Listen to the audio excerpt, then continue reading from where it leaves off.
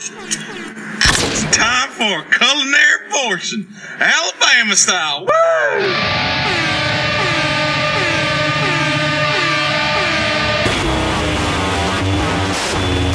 Coming to you today from sweaty as fuck Alabama. Right here with my brother Tommy today.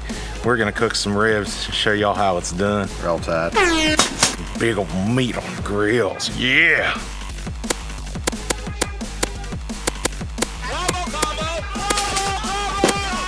Y'all see? Oh, that's beautiful. All the flavors come together. You ain't lying. Let me make sure I got the meat in frame here.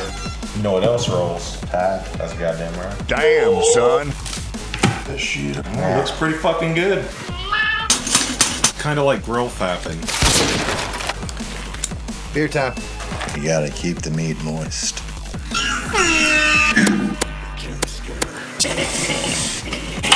Yeah, it's about to go on the grill, motherfuckers. So why are you adding wood chips, Tommy? All about the smoke. What does that look like to you?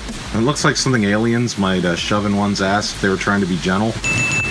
Looking forward to putting that meat in my mouth. Put it all over them. Oh, look at them ribs! Product of the United States of America. Goddamn right. Bush shaven. Marketing genius. You are welcome, Anheuser-Busch.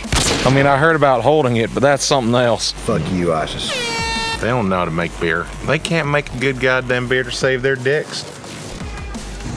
This is the goddamn truth, air horn baby. Such glorious splendors in front of us today. He's cut himself a lot of ribs.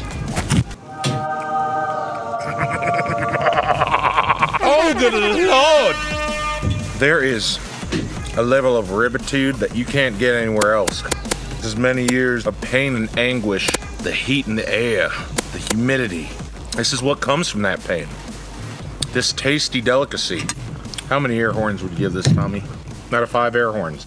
5. Give 5 out of 5 air horns. I'm gonna give it 4.5 air horns. Fuck you.